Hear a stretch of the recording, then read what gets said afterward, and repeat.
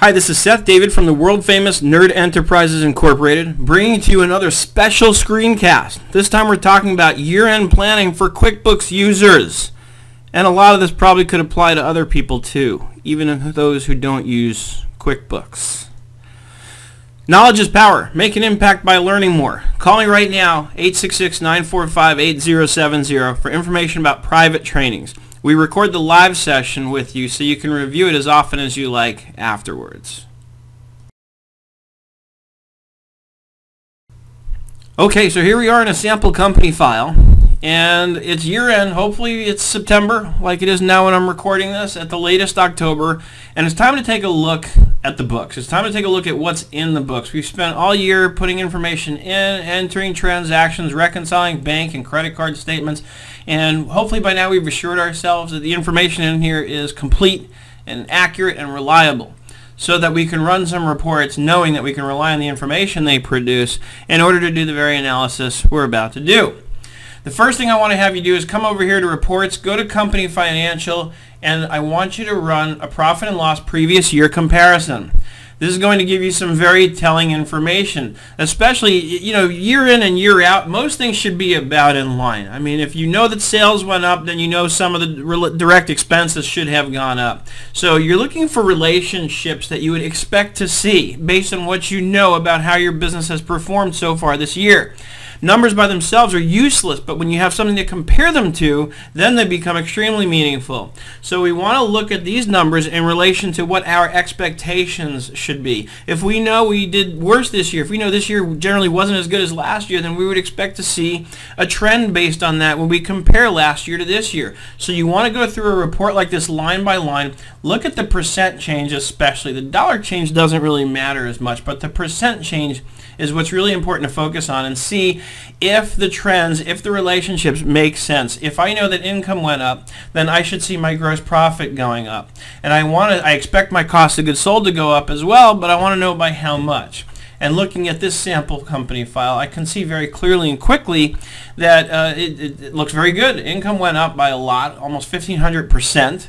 Cost of goods sold went up by only 270%, so my gross profit went up by 1,800%. So that's good. That's really good. That means we've done really well so far this year. And so this is the first report you want to go through, and you want to go through it line by line and look at every single line item and say, why did fuel go down so much? Why are we spending less money this year on fuel compared with last year? Is it because we've been more efficient, or is it because maybe something's not booked correctly? Maybe for some reason in this year's bookkeeping the fuel costs went somewhere else. Maybe they went accidentally to utilities and gas and electric. So this is the kind of analysis we want to do line by line and make sure that the numbers all make sense. Then, once we do that, and that's kind of the last double check to make sure that the bookkeeping is accurate and reliable, then we're ready to do a projection. I'm going to show you a very quick pro quo version of a projection the way I like to do it. So we come over here to Reports, Company and Financial. Let's start with a profit and loss standard. And let's say instead of this month to date, which is the default, we'll say it's this fiscal year to date. Now mind you, we're in a sample company file with a weird fiscal year. It cuts off at October. So reality is, in order to make this look more like what you might see on your books, let's run it for last fiscal year. And under here, over here by columns, we're going to drop this down and choose to total it by month. So I want to look at it for every single month. And then I can export this to Excel. So I'm going to click my export button here. You want to play around with some of your settings. Take out the space between the columns. The default is that this will be checked off. Make sure you uncheck it. Make sure you send the header to the screen so that I know what report I'm looking at once I've run this in Excel. And then QuickBooks will do the export into Excel. And I'm going to get rid of my total line, and since we're in September, we're going to say that September is not complete, and therefore it's still going to be projected. Then the next thing I like to do on something like this is shade in the projected, or the historical region rather, because this is presumably going to be our historical data. And then I'm going to say, all right, I need 9/1 of 2015, 10/1 of 2015, and 11/1 of 2015.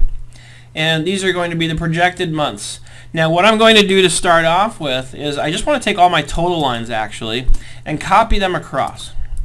This way I can start to kind of see the layout very clearly, and it starts giving me a clear picture of what I need to do sort of in between each of these totals. And this helps with the formatting too.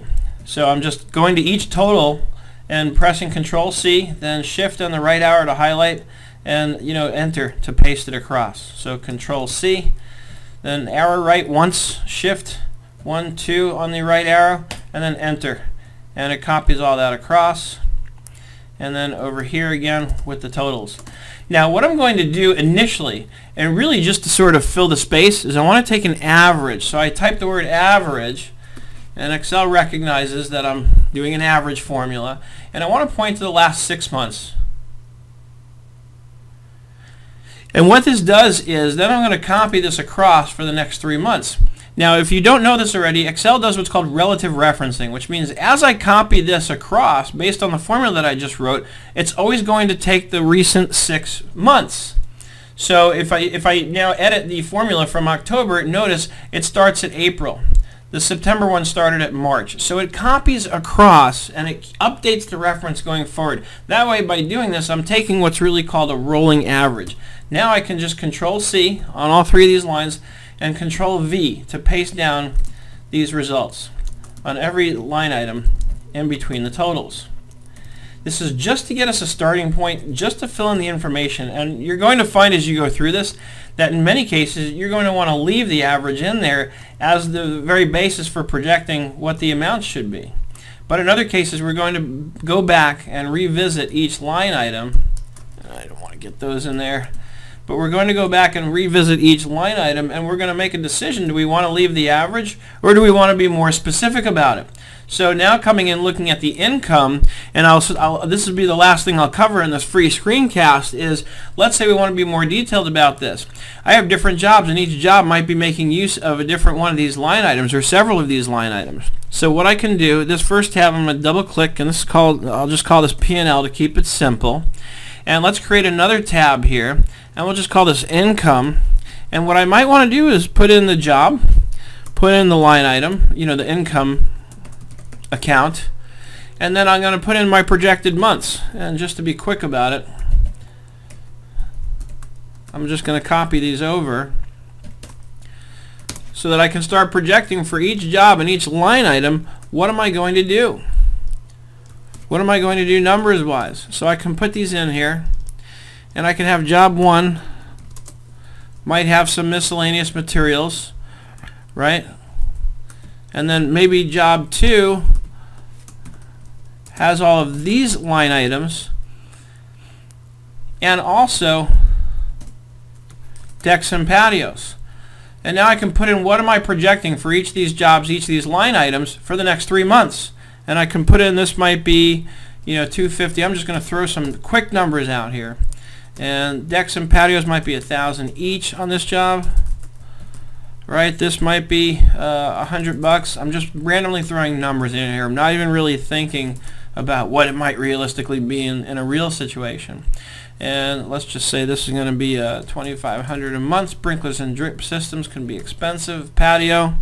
Let's just say also, let's say this is $3,000 a month each for these jobs. Now what I need to do is I need to copy these line items down, because as I pointed out, job 2 is using an item, decks and patios, that job 1 is also using, and the P&L only shows these line items once in each place. So I want to accumulate them, which means I need to get rid of the duplication here, but I need totals.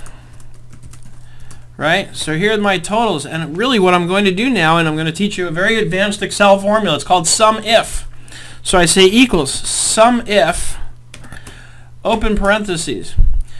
What I'm looking for is the range. So I'm looking SUMIF, if something in here, and I'm going to highlight this whole range where all my income accounts are, right? Then it wants the criteria. Look here, it tells me if that is equal to this, then what I want is the amounts, the total of the amounts here. It's going to sum up any, so it's going to, essentially what it's going to do is it's going to look here, it's going to look at what's here and look for it in here, and any time that it sees a match, it's going to add the numbers up from here.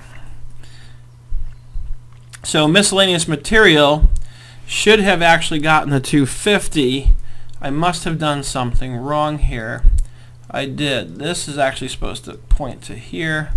I don't know how that happened, but SUMIF, the range is here, If that is equal to this, then give me the sum of what's in here. Now I've got my 250. All right.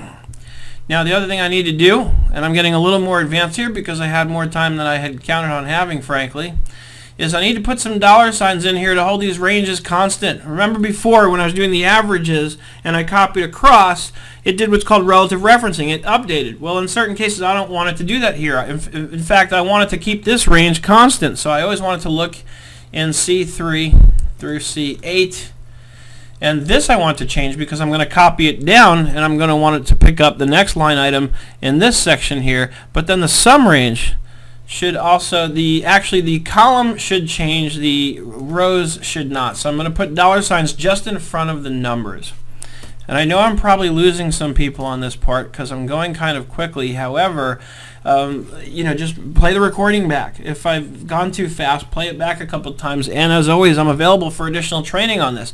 Now, when I copied it over, it didn't pick up the numbers correctly. And I could stop and re-edit the recording and go back and make it look like I did it perfectly. But I want you to see the process, that even from somebody like me who does this a lot, and I have a lot of experience with this, it's a building process. So a lot of times I run these formulas initially, and I make mistakes. And so, you know, and so I have to go back and figure out what I did wrong and then fix it. So the question is, why didn't I get a result here? Because I actually don't want to hold, I didn't hold the column constant when I copied this over, but I have to see, for example, here, this went from C3 through C8, which is correct, and it looked at D10. So that's what I did wrong. I need to hold the C constant here because column C, where this result is, needs to be constant before I copy it across. So the dollar sign goes in front of the C, and now it picks up everything correctly. Now, last piece, I come back over to my P&L and I go to my projected miscellaneous materials for September, and I say, and did I do the columns right here? I did.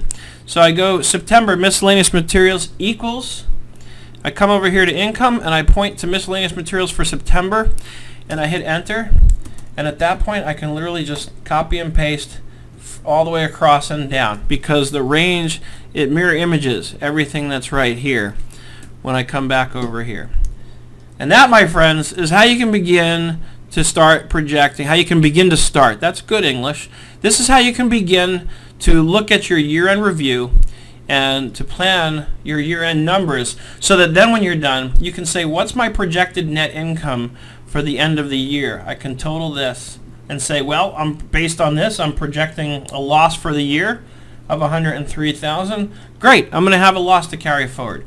But there's obviously all kinds of scenarios that could come up, and that's why it's important to do this now, because you have time to react. You have time to be able to do something different between now and the end of the year to adjust for any problems that you've encountered. Or you might look at this and say, wow, we're doing great. We have another 4 months or 3 months left in the year. Let's see what we can do to boost this even further, make it even better. But ultimately, the most important thing is that you're doing this regularly. You're reviewing your numbers, and you have a sense of where you've been and where you're going. Because if you don't do stuff like this, then it really is like driving without any kind of a road map. You have no idea where you're going or how you're getting there.